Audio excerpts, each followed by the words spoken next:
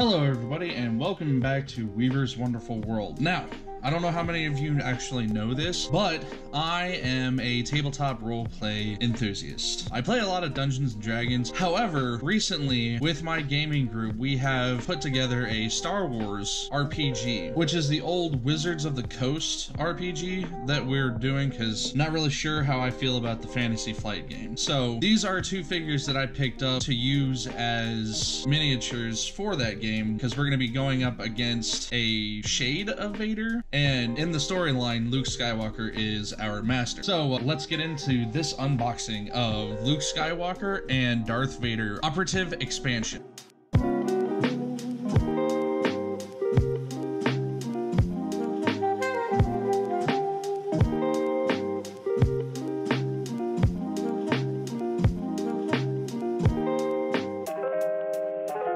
Alright, so here we are. Everything's unpacked from the box.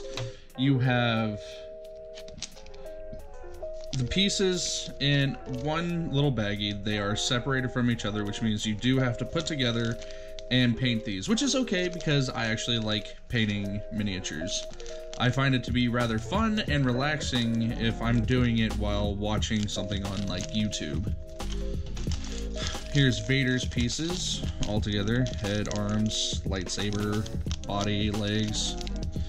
And each one comes with a base and everything that you'll need in the game for these specific operatives. Now, I'm not actually going to be playing Legion anytime soon. I'm probably going to be getting into something more like Warhammer 40k, though I would play Legions because, like I said, it's a mini game and I do plan on buying a lot of the miniature figures for our Star Wars game. But everything comes with little instructions that allow you to understand the character and what they're used for. So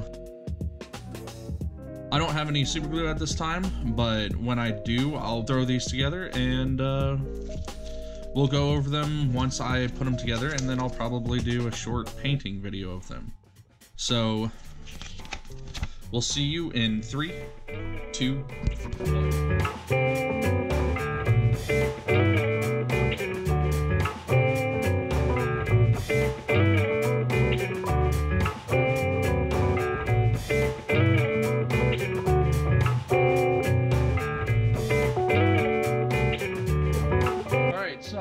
All set up to paint now, and the front row of paints is gonna be what I use for their clothes and highlighting and for Luke's hair and skin. The back row I'm gonna be using for their lightsaber blades, and then the row after that is going to be a wash to give them more detail. I've got my wet palette and my mug that has both Luke Skywalker from Return of the Jedi and Darth Vader on it. And I'm going to be using this to wash and clean the brush. Now, as you can see, I've already gone ahead and primed them with a gray primer. It'll allow me to see all the details that are going into it, make sure that I get the entire figure itself, and don't miss any spots. I missed a few areas on him because I had to put them together, so like up in this little recess, I'm not going to be able to really paint it that efficiently. But not very many people are going to see it, so it doesn't really matter. Alright, so we're gonna get into painting. And this part is gonna be sped up.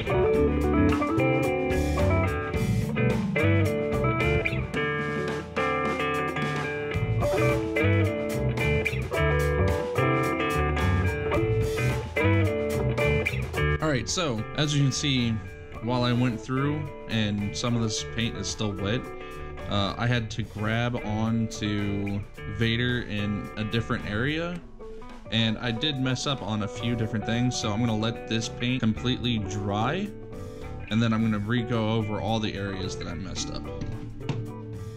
So, I'll be back in a bit. Alright, now that it's dry, I'm going to go back over all the spots that I buggled up on, and repaint them.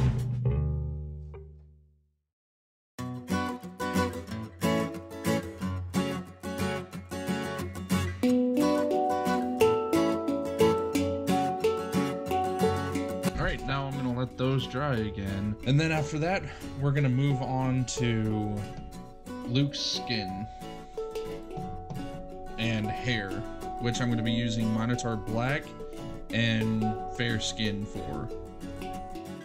Now, I know I'm using D&D paints for this, but I think it's from Army Paints. But they're done by Army Painter War Paints, which is a very good company for miniatures, and this is probably what I'm going to be painting all of my D&D figures with anyways. And since this is for roleplay, I am going to be using the D&D paints. Now that the black is done on both of these, we are going to do Luke's face and hair, and his hand. So we'll start with his face. We'll use this fine flesh for it. Right now I'm only using what I have, and if I need better flesh tone and redo it, but right now this will work well enough. I'm going to use a finer detailed brush for this. Make sure to clean off the black that I used earlier.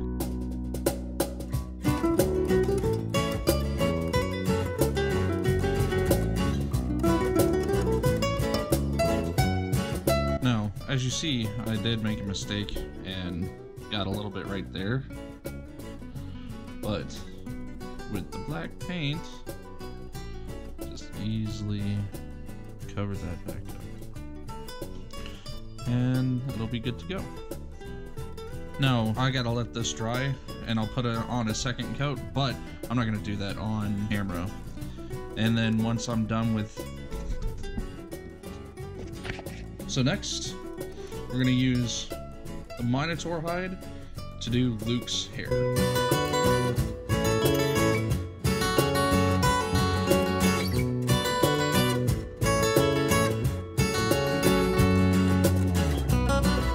Alright, so there's his hair. I think that brown is actually thick enough that I do not need a second coat, but we will see once it dries. Once that dries, I'm going to go over a little bit of fine detail on Vader's mask, using a gray to make his eyes. That way they just stand out a little bit more. I know he doesn't really have gray eyes as portrayed here, but I want his eyes to be noticeable and stand out a bit. And I'll probably do the same with his ventilator right here.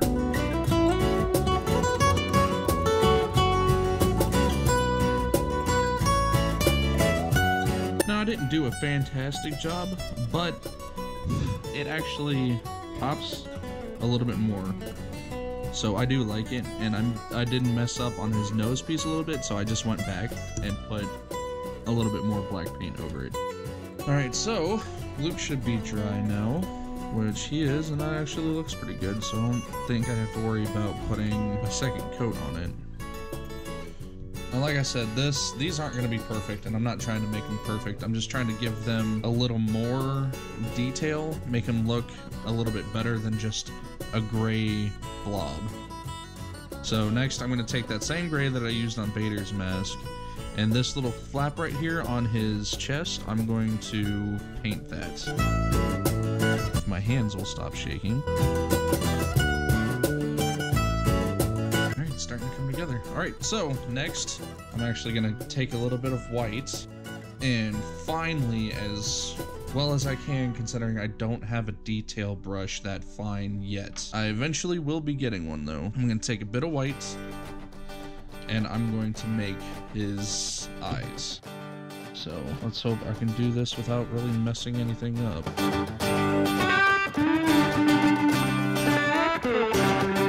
Trying to do the pupils right now, and they are just a dot. Alright, I actually think that looks pretty good. Now we're going to do a bit of detailing. I'm going to be adding silver to Luke's lightsaber, his buckle, and a few other things, such as these little belt loops down here. On Vader, his little panel here and some of his belt, I'm going to be doing silver on as well.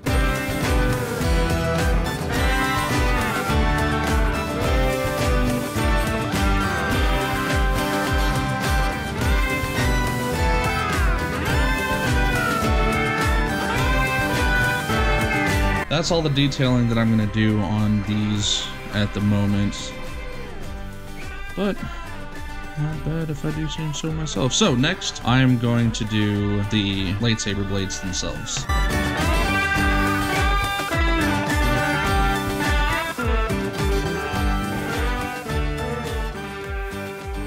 Looks like that's gonna need a couple of different coats on it.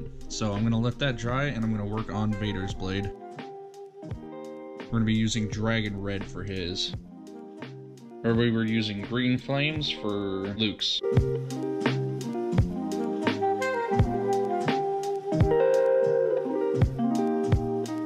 Now we're gonna add a little bit of Fire Newt Orange to it to brighten that up just a little bit and add some highlights to the blade.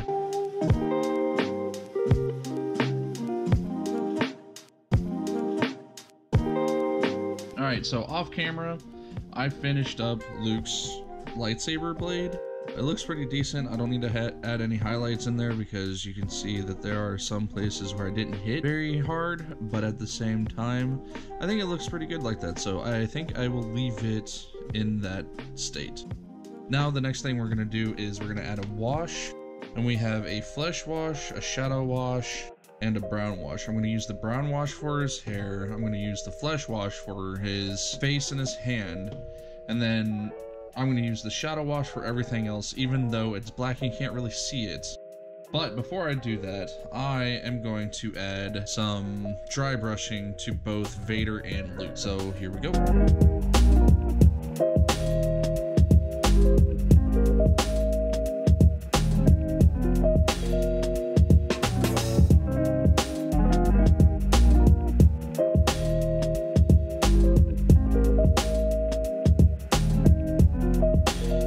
Not even gonna pretend to be the best at this. I think that actually looks pretty good, in my humble opinion. I did a good job on Vader's front, but I did terrible on his cape.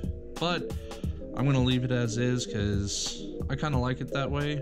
It'll actually show the progression of me getting better as I go on. So next up, we're going to do the washes on Luke's hair and face, and then we should be done. To make life a little bit easier on me, since I don't have every necessary thing that I really need to be able to do a good wash in multiple different shades, I'm just gonna go ahead and use shadow wash on both of them all over.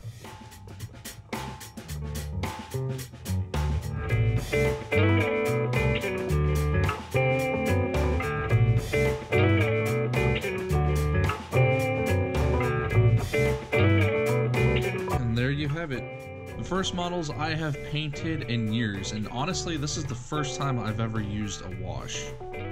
So I'm gonna let these dry and then they should be finished.